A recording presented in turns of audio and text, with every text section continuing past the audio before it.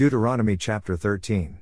If there arise among you a prophet, or a dreamer of dreams, and giveth thee a sign or a wonder, and the sign or the wonder come to pass, whereof he spake unto thee, saying, Let us go after other gods, which thou hast not known, and let us serve them.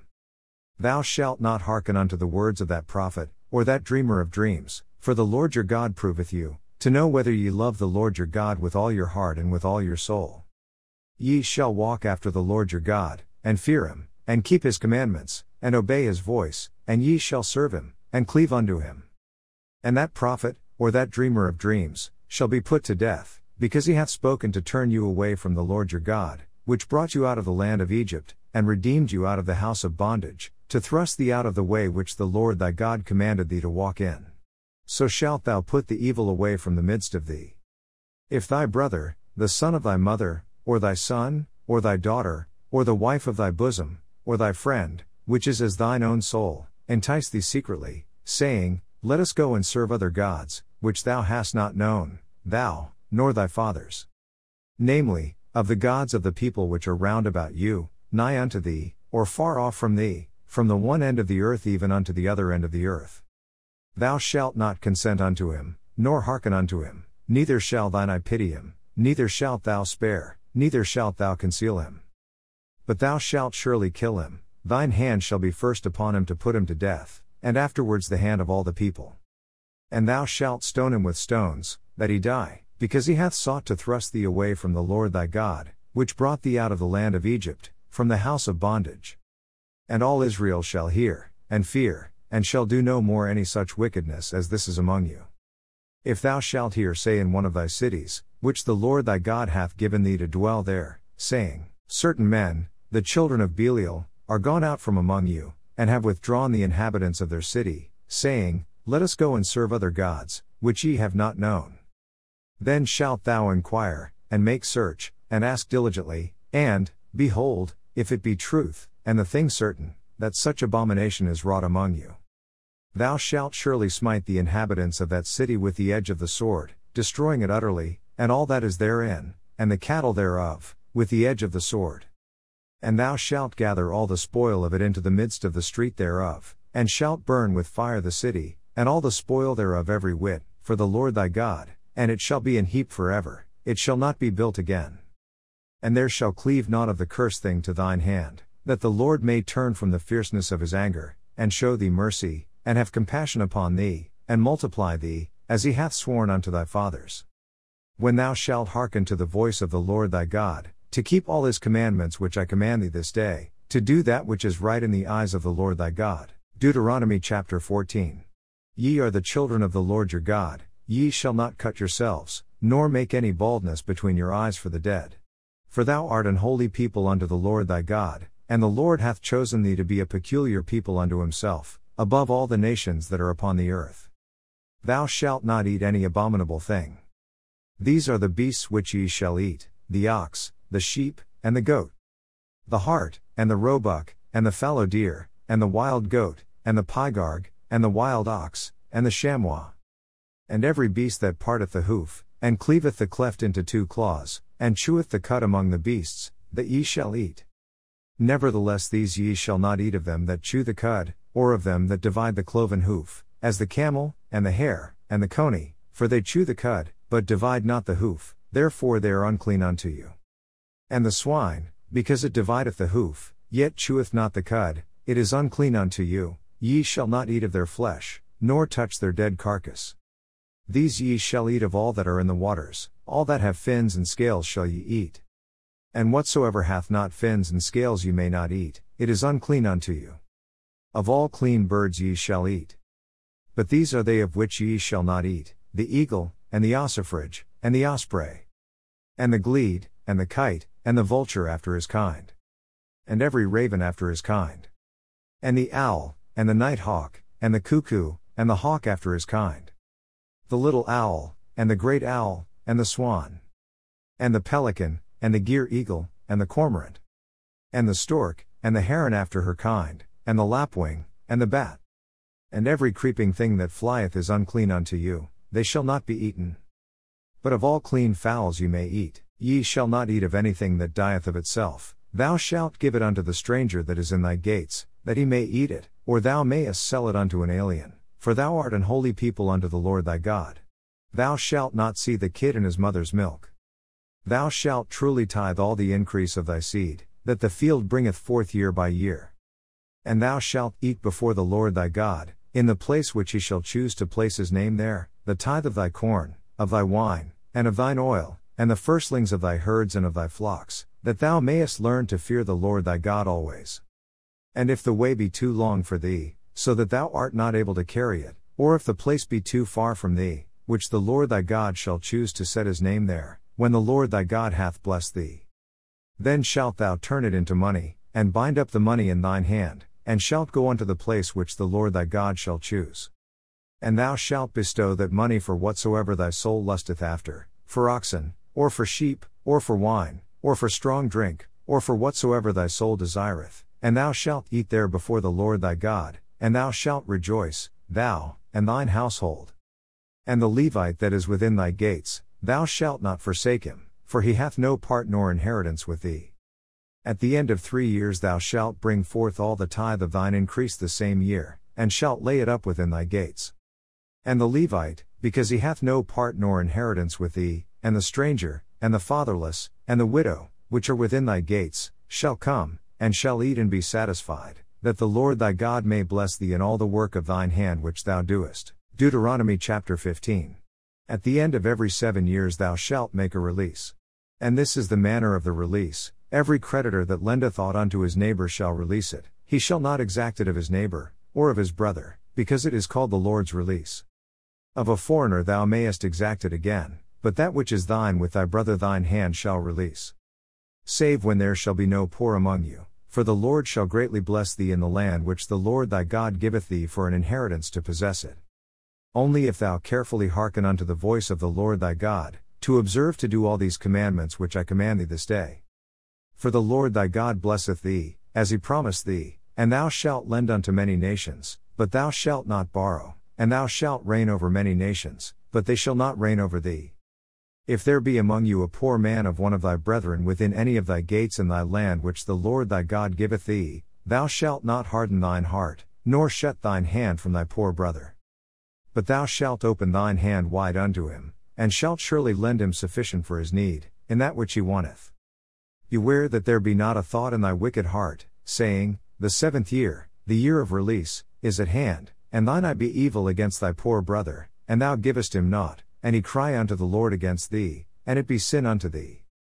Thou shalt surely give him, and thine heart shall not be grieved when thou givest unto him, because that for this thing the Lord thy God shall bless thee in all thy works, and in all that thou puttest thine hand unto.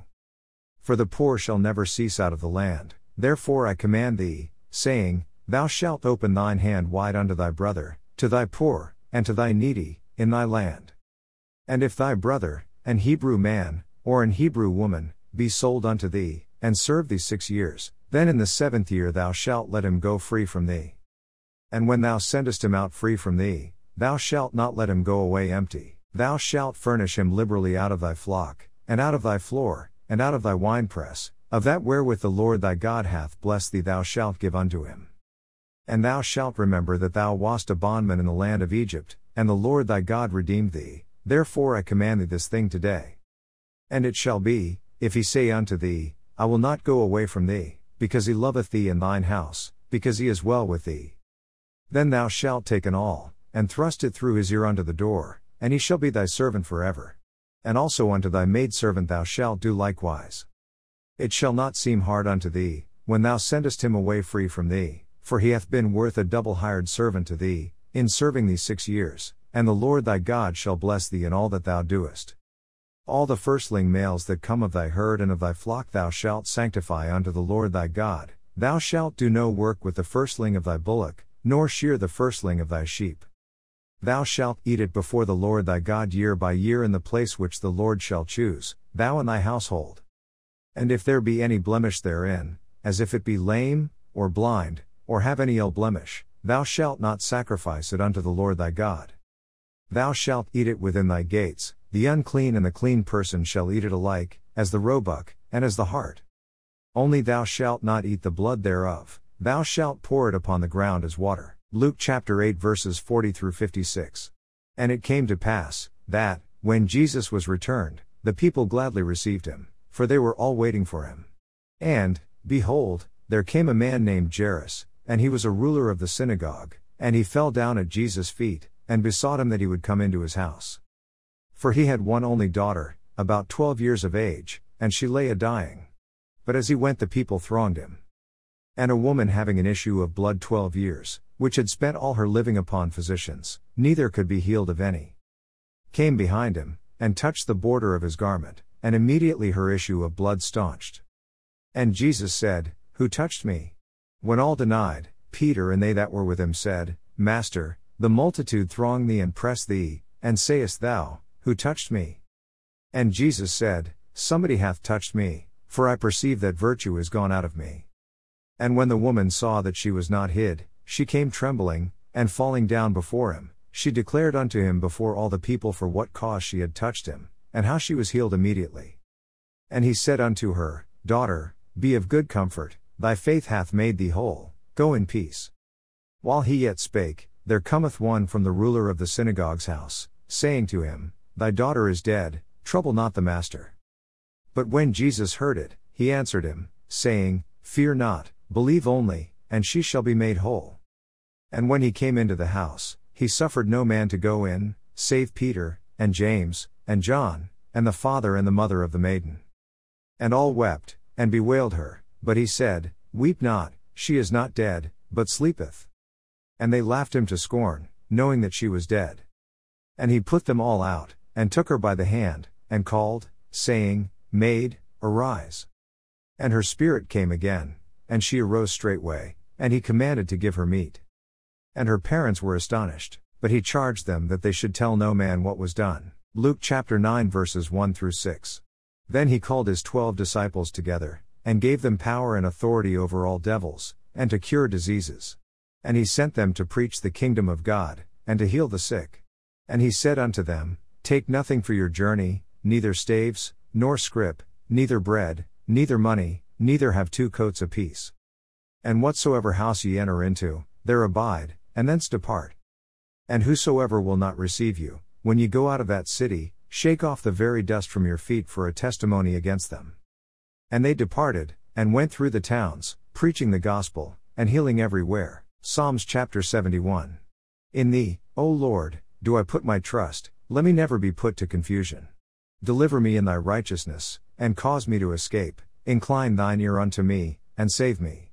Be thou my strong habitation, whereunto I may continually resort, thou hast given commandment to save me, for thou art my rock and my fortress.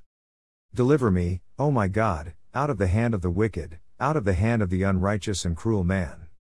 For thou art my hope, O Lord God, thou art my trust from my youth.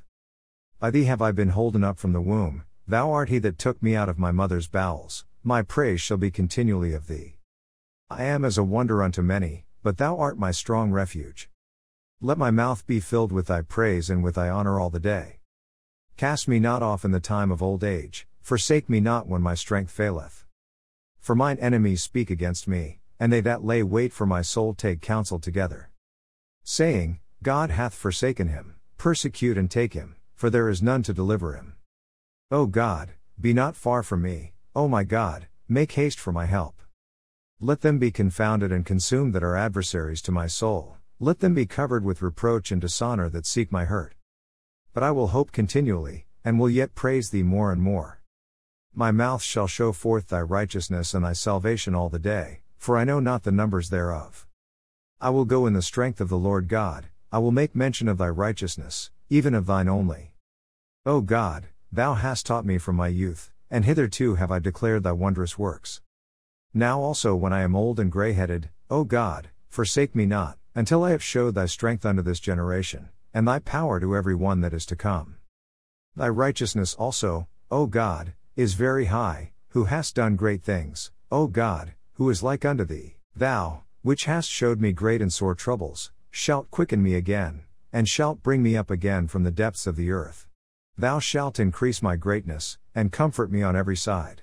I will also praise thee with the psaltery, even thy truth, O my God, unto thee will I sing with the harp, O thou Holy One of Israel. My lips shall greatly rejoice when I sing unto thee, and my soul, which thou hast redeemed. My tongue also shall talk of thy righteousness all the day long, for they are confounded, for they are brought unto shame, that seek my hurt. Proverbs chapter 12 verses 5 through 7. The thoughts of the righteous are right, but the counsels of the wicked are deceit. The words of the wicked are to lie in wait for blood, but the mouth of the upright shall deliver them. The wicked are overthrown, and are not, but the house of the righteous shall stand.